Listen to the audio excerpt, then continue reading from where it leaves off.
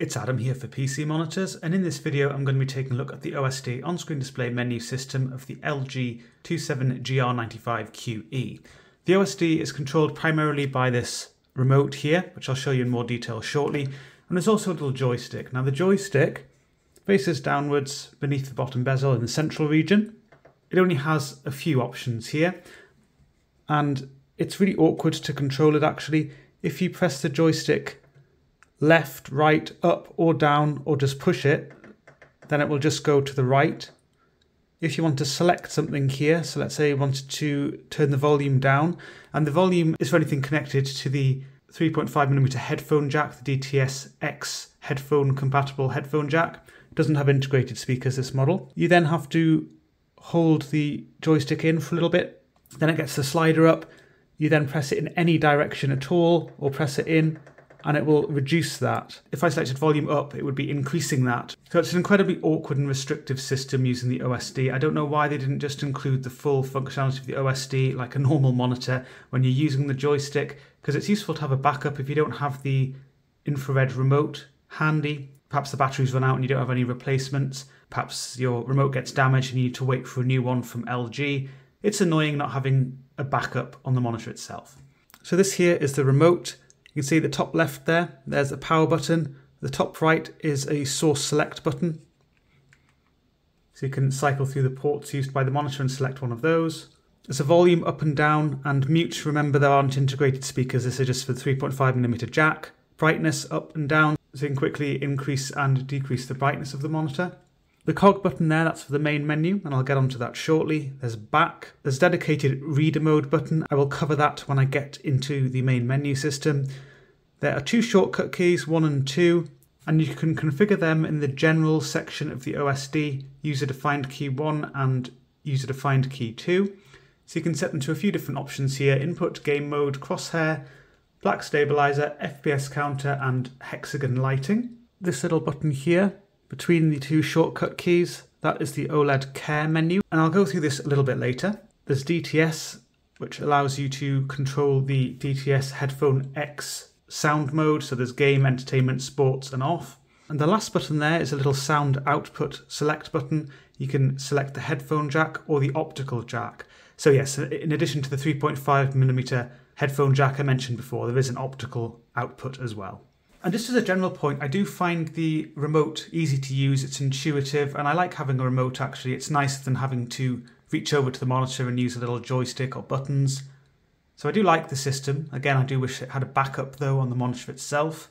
But the remote works well. It seems to have a decent range as well. I mean, you can be across the room and use it. Of course, it depends how big your room is, but as long as you don't live in a palace or a mansion and have your monitor miles away from you, I think you're going to be okay. So before diving into the main menu system and going through all of the settings, I'd like to just look at a selection of those settings and address the question, what are the best settings for this monitor? And by best settings, I mean the ones that I like to use according to my own preferences and which work on my unit according to the colorimeter targets which I use in the review. So I target a 6500K white point and ideally good tracking of the 2.2 gamma curve. So the first thing to mention, this monitor, as an OLED monitor, it does have an ABL, automatic brightness limiter function, and it's quite complex on this monitor, how the ABL works. It does depend on the preset you're using, and it depends on the contrast level you've set as well. So if you want to minimize the ABL, and you're just using the monitor under SDR, you want to stick to Gamer 1. This gives you an option in general called Smart Energy Saving, and you want to have that set to off. If you select low or high, the monitor's brightness will sometimes dip, so the ABL will kick in quite aggressively for certain content.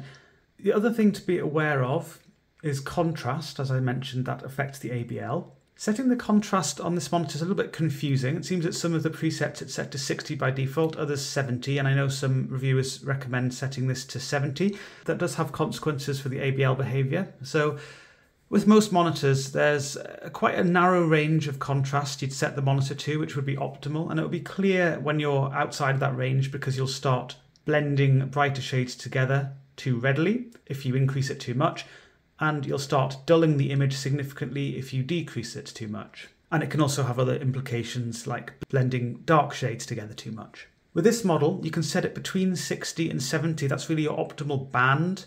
But if you increase this, it does appear to brighten the image up, but it does depend on the content being displayed. What it's actually doing is it's increasing your peak brightness output, but it's also making the ABL more aggressive. And this is very complicated. It does depend on the preset you're using. So this is how it applies with Gamer 1. And if you're using the sRGB setting, which I'll come on to shortly, it's fairly similar, a bit more aggressive in general, but the same kind of contrast setting applies. I would recommend 60 rather than 70, but have a play, see what you like to use.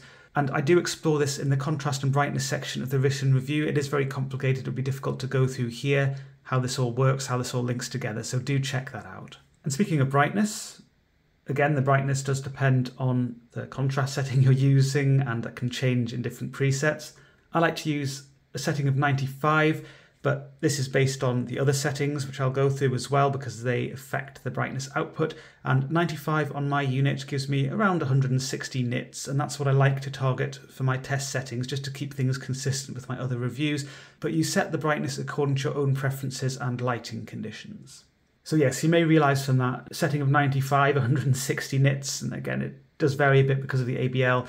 So yeah, it's not a particularly bright monitor, as I mentioned in the review. So yes, for some people it's not going to be bright enough, even if you set this to 100, but for others it's going to be just fine. You can, of course, adjust things like sharpness according to your taste. So if you want to increase this, it will over-sharpen the image, but if you're running a non-native resolution, this might be something you like to do. You might find it looks more natural, actually, with a bit of an increase to sharpness, or you can make things less sharp if you prefer, all according to your own preferences here. The other thing I changed was color temperature, set that to custom, and then I changed the red, green and blue color channels. This is what achieved a 6500K or close to white point on my unit, and there is a bit of inter-unit variation, so if you copy these settings, they may not necessarily be optimal for your unit. The other setting of interest here is if you set manual W8, that means warm 8, that's the warmest setting you can set on the monitor without just manually adjusting the color channels. And this is a useful low blue light LBL setting. Gives a much warmer look to the image. It gives a slight green tint, but that is something which my eyes adjusted to pretty readily, I found, because it's not a strong green tint. So I quite like using this for relaxing viewing in the evenings or other times where my eyes felt a bit fatigued and I wasn't specifically testing the monitor, as it does upset the color balance. The alternative is to use reader mode, and I've just pressed the dedicated reader mode button, so it's very easy to activate this, but if you press the button again, it doesn't deactivate it, it just stays on reader mode, which is a bit of a quirky implementation really. And this isn't something which most people are actually going to want to use because it is a low blue light setting and it does that. It reduces the blue light output effectively, although no more effectively than the W8 setting I showed you before. But the other thing is that it greatly reduces the contrast, and it reduces that so it's below 100:1. This is intentional, and it is designed so that your eyes spend less time accommodating to changing light levels from the monitor. And some people might find that more comfortable. I personally don't find this influences my viewing comfort, and actually I just hate the contrast being this low, so I don't like to use this mode. But feel free to have a go with it, see how you like it. But it isn't something which you'll want to use a lot on this monitor. Contrast is of course a key strength of the OLED, and you are destroying that by using this mode. So as I mentioned, the other presets, they will change the ABL behavior a bit. Gamer 2 uses pretty aggressive ABL. It gives you a bright, saturated image by default. You can change things like the color temperature, manually adjust the red, green and blue color channels, that kind of thing. Of course the brightness as well. But if you go to general, you'll see that smart energy saving is grayed out.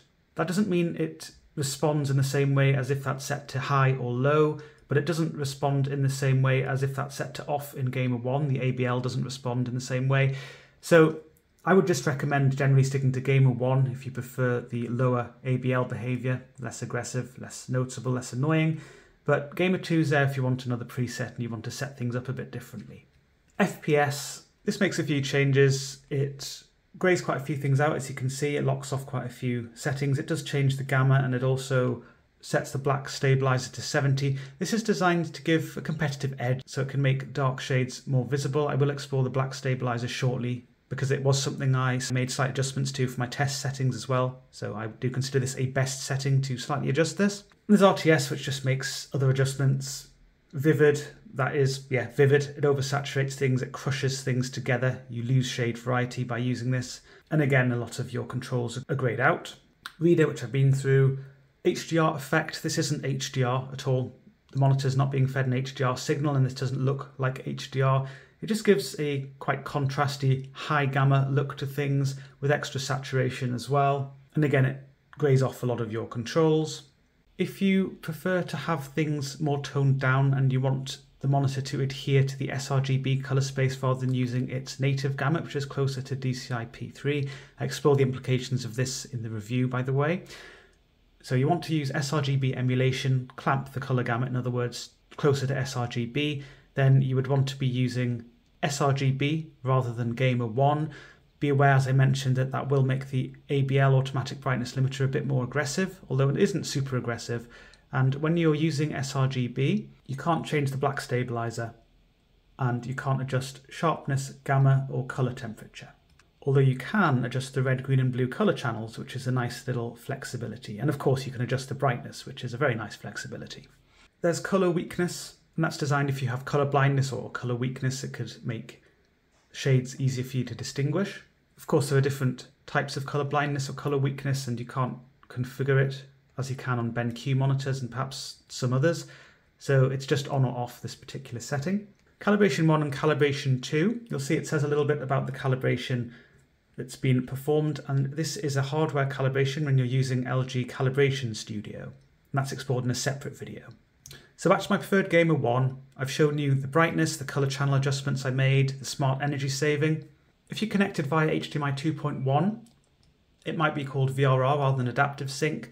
So if I connect to my NVIDIA GPU with HDMI 2.1, this is called VRR, for example.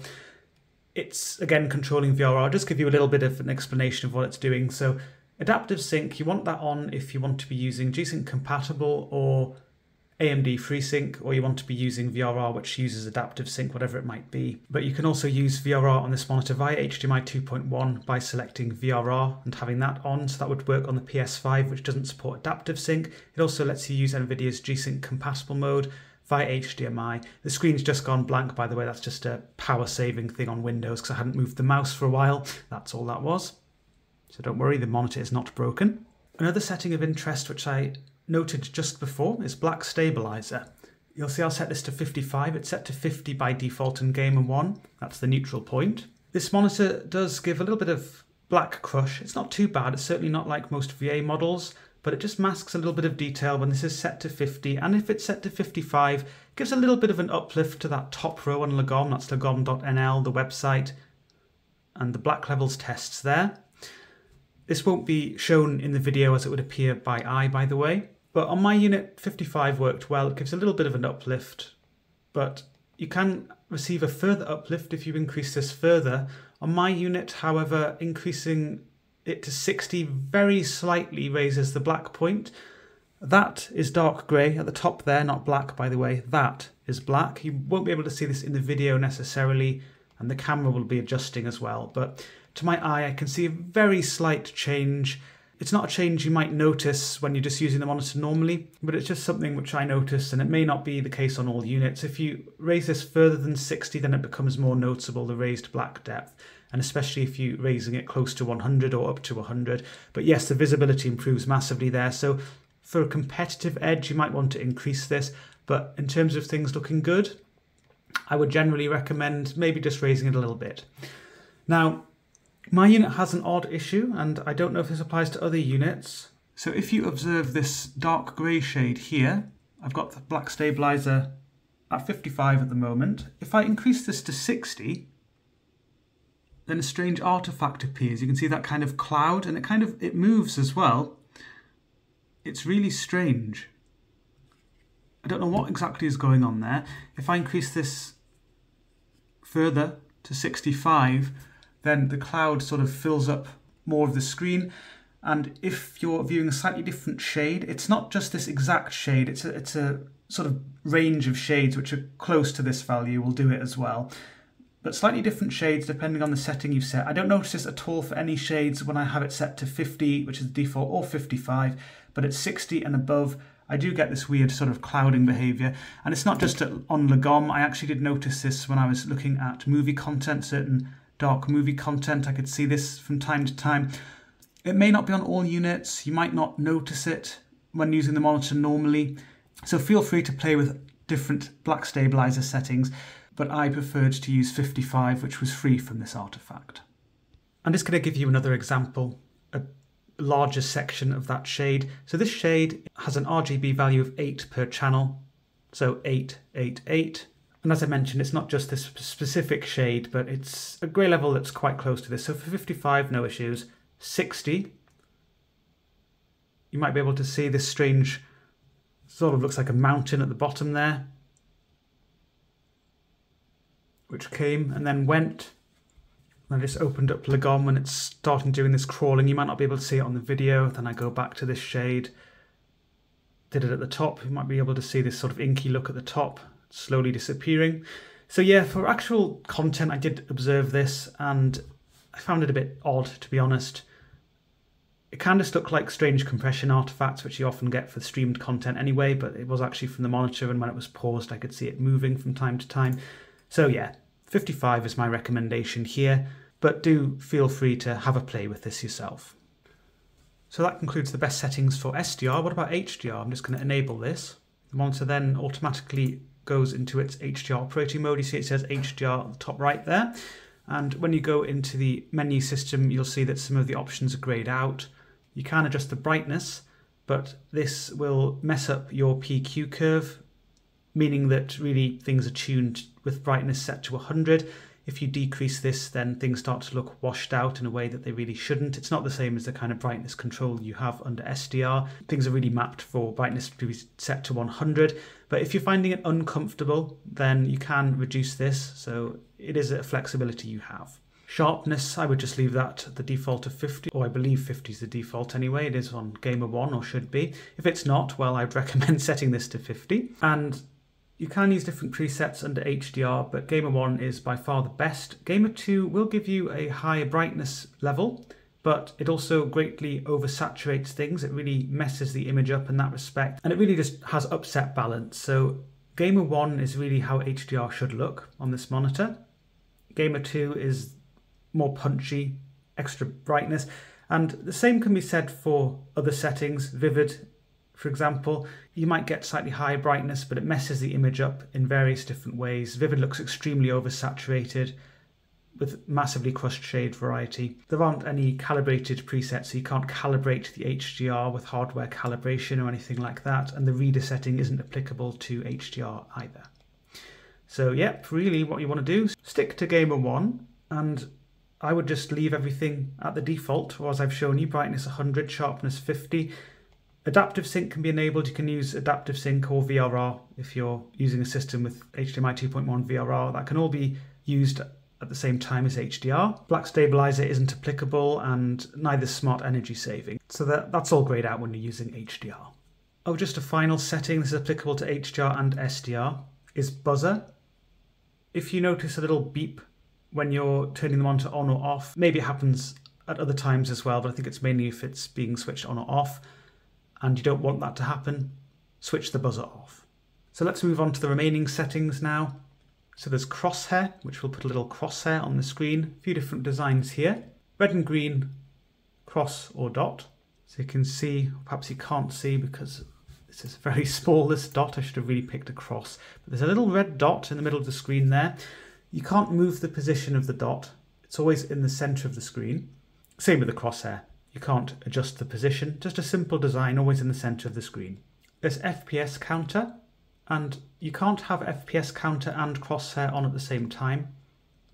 So if I turn the crosshair on, it turns the FPS Counter off. And if I turn the FPS Counter on, crosshair is off. And when you first turn the FPS Counter on, you can change the position of it by using the little joystick or the directional buttons on the controller. So you can change the corner of the screen it appears in, and eventually those little arrows there will disappear, and that means it's fixed at that position. perhaps I have to press enter and then they'll disappear. So yeah, I've confirmed the position. And when I say enter, by the way, I should have mentioned this before, it's just the center of the directional keys, the little rubbery button right in the middle of the controller. So if you're using VRR, this will change according to the refresh rate, and it will display your frame rate if it's within the variable refresh rate range of the monitor. There's Game Reset, which will reset the Game Adjust options to the factory defaults. On Picture Adjust, I went through brightness and contrast and sharpness. Gamma, so mode 2 was optimal on my unit, but there are different gamma modes and they're explored in the review, the written review. Different color temperature settings, I sort of touched upon these. Again, they're explored a bit more in the written review, what the default warm setting is versus custom, where you can change the red, green and blue color channels. Medium has a bit of a cooler look to it, high white point, and warm, by the way, doesn't mean it's warm, it's just warmer than medium and warmer than cool, so cool is a very high white point, and that's not cool to use. And manual, warm 8 is an effective low blue light setting, but you can make it less warm. 0 is just neutral, and you can have an increasing cool tint if you want, all the way up to C10.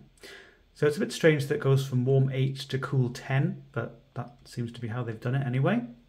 There's then 6-axis saturation and hue adjustment. So there's red, green, blue, cyan, magenta and yellow.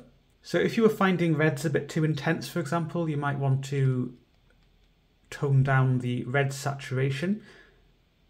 Even with this 6-axis control, I find that some shades become undersaturated and others remain strongly saturated, so it's difficult to get the balance right, but you do at least have this flexibility. Hue controls, generally you're not going to want to do this, it just skews the image in certain ways, but if you want that kind of flexibility then, and you like to tweak things, then you have the options here. Black level is grayed out unless you're using HDMI, and you want to have that set to high rather than low, which is kind of confusing and perhaps counterintuitive if you're thinking about the black depth, because high does not mean your black depth is high and therefore your contrast is worse. High is the equivalent of full range RGB signal, and low is the equivalent of a limited range RGB signal. So if you're using a system which needs to use or wants to use a limited range RGB signal, then you would select low. Otherwise, select high, which is the default. And then there's Picture Reset, which will reset the Picture Adjust settings to the factory defaults. Input, you can select the input, or you can have it automatically select the input for you. There's an aspect ratio setting. So I've just switched over my resolution to Full HD 60 Hz. I could use 120 Hz if I'm using HDMI, and it will use interpolation. That means the monitor is using its own scaling rather than the GPU taking over the scaling. But the reason I can't use 120 with DisplayPort is because it has to be something in the Ultra HD HD SD list for the monitor's scaler to do its thing. And that's different for DisplayPort and HDMI. And 120 Hz happens to be listed in PC along with 144 and 240 Hz via DisplayPort. Whereas for HDMI, 120 Hz is listed in the first list. So you can use interpolation, and you can tell which resolutions and refresh rate combinations using the monitor scaler or not by going to general information and looking at the resolution listed there. So if it lists 2560 by 1440, even though you've selected a different resolution, that means that your GPU is handling the scaling rather than the monitor. Just a super quick addition, I've realized that you have to have adaptive sync disabled for the scaling functionality to work as you'd expect. So I'm running 1024 by 768 at 60 Hz, which the monitor does support scaling for. And you'll see that all the options are available. So full wide fills the screen. Original respects the aspect ratio, so you've got a black border at the sides.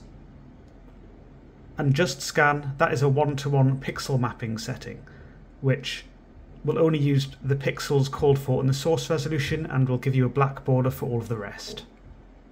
Next there's General, you can change the language that the OSD is displayed in. The Hexagon Lighting feature, I'll just go through this very quickly because it isn't a particularly interesting or useful feature in my opinion. So conveniently I've got my shortcut key 2 set up to adjust this, and if I select static 1 then you can see this nice purple colour. Static 2, sort of a warm white or yellow. Static 3, cyan. Static 4 is a cool white shade. and cycling, which will cycle various different shades. So I'm just going to keep it to cycling for now, and I'll just show you the light zones. So there's one of them there just behind the joystick. There are two strips of light going along this edge of the monitor, that edge of the rear section of the monitor, but at the sides, if that makes sense. And then the same on the other side. So it's called Hexagon Lighting, although it isn't actually covering the top or the bottom of that hexagonal section of the stand. So it's perhaps a slightly misleading name. And either way, it doesn't provide a particularly strong pool of light. There's just a little bit of ambience in a dark room behind the monitor, and you can notice it below the monitor. But it isn't strong enough to be considered a bias light or anything like that. So it won't significantly improve viewing comfort. And I would often with LCDs, I talk about improving perceived contrast, but this being an OLED, that's not really relevant. So it doesn't really do anything more than add a little bit of ambience, not a particularly useful lighting feature in my opinion. Next you've got the user-defined keys, which I've been through earlier. Sound output, DTX headphone modes, which I went through earlier when I showed you the keys on the remote. Smart energy saving, which I've been through. Deep sleep mode. So if you find the monitor isn't waking up properly when your system wakes up from standby or sleep, then it could be that you've got deep sleep mode enabled, set to on. This will slightly reduce the standby power consumption, having deep sleep mode set to on. So that is nice in that respect, but if you are finding it problematic, and I think I did find sometimes when my computer was waking up, it wasn't quite waking up the monitor properly sometimes. So I set this to off. If I'm remembering correctly, I've been testing a lot of monitors recently and maybe I'm thinking of a different model here. But either way, it doesn't make a huge difference to the power draw. I know every little helps and all that, but you know, if you're finding it problematic, then set that to off. Automatic standby, this will just turn the monitor off after a given period of time. 4 hours, 6 hours or 8 hours, and it will give you a little message on the screen when it's about to do it. Then you can just press a button and it will not do it, I believe. I can't remember exactly what happens because basically I just left this off. There's a DisplayPort input compatibility version that's so long that it has to scroll like that to show it all. So 1.4 DSC gives you the full capability of the monitor. If you want to restrict it so it's not using DSC, then you can select 1.4 or you can select 1.2 to further cut down your feature set. But for most people, just leave it at 1.4 DSC and don't worry about it. Remote setting, if you have additional remotes that you're using which may interfere with the monitor, then you might want to select monitor remote only. Otherwise, you can just leave it at default monitor plus TV. And if you specifically want to use another remote to control the monitor, then you would also want to select monitor plus TV. Buzzer, which I went through, although I say I went through, I sort of mentioned it, but didn't actually show you it or let you hear it. So let's turn the monitor off. Ah, yes, image cleaning will start. Now, I will go through this shortly. I don't actually want to do this because I was just trying to show you the buzzer. So you can interrupt the cleaning cycle if it wants to do this. And again, I'll go through this very shortly. So you hear that beep? That's just the buzzer. And it did say image cleaning has not been completed. That's fine, I was expecting that. And if I try and turn the monitor off again, or if it goes into standby itself, it will try and complete the cleaning cycle. And if it does complete successfully, when you turn the monitor back on, or it springs to life again, then it will tell you. So it's all sort of something which can be done in the background when you're not using the monitor. So it's quite a nice implementation. But the buzzer, whether or not that is something you like, that's up for debate. I personally don't really like it, so I turn it off. OSD lock. And this doesn't mean that you can't use the OSD, but it means that a lot of the OSD functions are locked out. So very basic controls available to me now. And you just have to set OSD lock off and then you have more options available. Information, which I went through just before. Reset to initial settings, that's a factory reset, resets everything to the factory defaults. So the final thing to go through in the menu is OLED Care, and that's that button there. So there's screen move. I don't know what the different modes do specifically. I think there's slightly different movement patterns, but there's an active area around the screen and the image will just periodically move slightly around that area. I didn't find mode 1 to be annoying, so I just left it at mode 1, but select different modes. If you do find mode 1 annoying, select one of the other modes. And if you ultimately do find this annoying with any mode, then you can turn this off.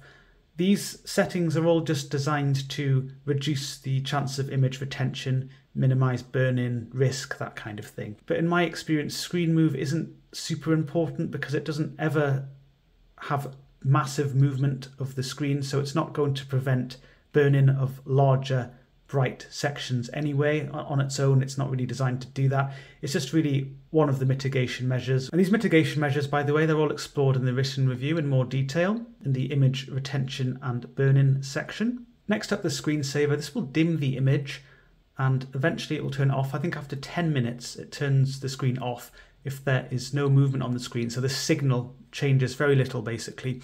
And by very little, I mean if the clock is changing or you've got a little blinking cursor on the screen, that won't stop the screensaver doing its thing. So it's just a useful little mitigation feature. I didn't find it was ever activating when I didn't want it to, so I didn't find the screen was dimming when I didn't want it to, and it did do its thing when I did want it to, so it's a useful little feature and I left it on.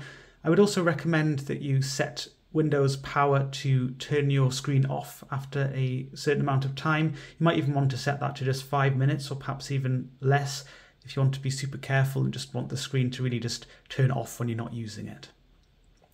But the thing with the screensaver is if you have a game paused or a movie paused or a full screen application, paused, then this screensaver would still kick in, whereas your system power setting will be ignored and that would not turn the screen off. You've got image cleaning next, and I talked about that just before. After the monitor has been used for a cumulative 8 hours, this should want to run itself, and it will do it when the screen is not being used. As I showed you before, it'll try to do it when you switch it off or if it goes into standby. And it said there it could take 10 minutes to complete. In my experience, it didn't quite take 10 minutes, I don't think, but it says will be done within 10 minutes. So it doesn't always take 10 minutes. And you can run this manually if you wish. If you notice a bit of image retention on the screen and you want to get rid of that, then you might want to run this manually, but don't be too obsessive about it. I would just recommend letting the monitor do it itself when it wants to. Pixel cleaning, that says it'll be done within 1 minute. This is a more intensive cycle, even though it's a quicker cycle. And apparently this is done after 500 hours of cumulative use of the monitor. And you can run it manually if you need to, but be careful because it is an intensive cycle. Don't run this too frequently. So just a final thing I'd like to quickly go through is OnScreen Control, which is software that can be used to control the OSD. This can be downloaded in a link that's given in the description of the video, just from LG's website. It's quite simple, doesn't give you the full functionality of the OSD, although it gives you more functionality than the joystick does, but not as much as the controller. So you can change the brightness, the contrast, black stabilizer, you can change VRR or adaptive sync status, display orientation, so that changes your Windows orientation. Probably shouldn't have clicked that because now it's very difficult. I have to tilt my head so I can actually do this properly. Much better. There we are. I'm not going to click that again. And you can set the preset modes. You can see the different options there. Screen split. This just gives you guidelines on the screen if you want to snap windows to different positions. But once you've snapped them into position, you can select different orientations and it will automatically rearrange them for you, so it can be quite useful. This monitor doesn't have PIP, picture in picture, so this isn't the same as a hardware PIP setting where you've got multiple sources selected and it will display them both on the screen at the same time. So I've worked it out. The picture in picture setting, it really is just an extension of the other screen split options. It doesn't allow you to have additional inputs on the screen or anything like that. It's just a particular window can be snapped into position. So sort of picture in picture style display, but very misleadingly called. It's not like a traditional picture in picture setting you'd have on a monitor at all. If I wanted Excel to always appear in a certain section of the screen, then that's what this does. So final few settings, there's a little thing to locate the mouse cursor. So if I press Control, gives this little sort of sonar effect just to help you more easily locate where the mouse is on the screen. It can be useful in multi-display setups, for example. You can run the screen in 5:9 mode, which gives you an additional area at the side of the screen. You can see the taskbar runs all along it rather than just being set to one section of the screen. But if I open an application, it just defaults to opening up in this section. And then this section of the screen seems to be dedicated to showing you applications which are open, and you can just quickly select that. Honestly, I find that annoying. It's just a waste of screen real estate. Maybe I was misunderstanding what exactly that does. In my opinion, that's just a waste of screen real estate. The task switching on Windows is quite useful anyway. There's no need to kill part of your screen just to do that. And the little cog icon here, the final bit, a few different settings here: auto start, auto update, if you want the application to automatically update. Adjust text, that just gives you your scaling settings in Windows. It's just a shortcut to go there. My application presets, and that means that different applications will automatically use different presets for the monitor if you're using this. You can switch to classic UI if you prefer the classic styling to the gamer UI styling I was showing you. And last but certainly not least is the ability to upgrade the firmware of the monitor. So if something is available, it does say here it should give you a notification, but if not, just press run and it will check for firmware. It tells me that the current version is the latest software, so no firmware updates are available. If they are available, then you can run through this. It's all automated. You will need a USB cable connected, so you need a USB cable connected to the USB upstream port. That's the USB-B port of the monitor. You don't need the USB cable connected to use this software, but you do need it to perform the firmware update. And when I performed the firmware update, it took, I think it was just shy of 2 hours. I mentioned in the written review exactly how long it took, so it was a slow process, but I could use the monitor and I could use the computer whilst it was doing it. But perhaps this isn't advisable just in case it messes something up or your system crashes. So maybe you just want to do it when you're out of the house or away from the screen for a little while. So it's quite a slow update process, or it was for me, but it might depend on the firmware version that you're upgrading from and to. Anyway, that is all there is to the OSD on-screen display menu system of the LG 27GR95QE. Be sure to check out the full review on PCmonitors.info. There's a link to that in the description of the video, alongside information about how you can support the work that we do. Be aware that liking the video, subscribing to the channel if you haven't already, is also a nice way of showing your support.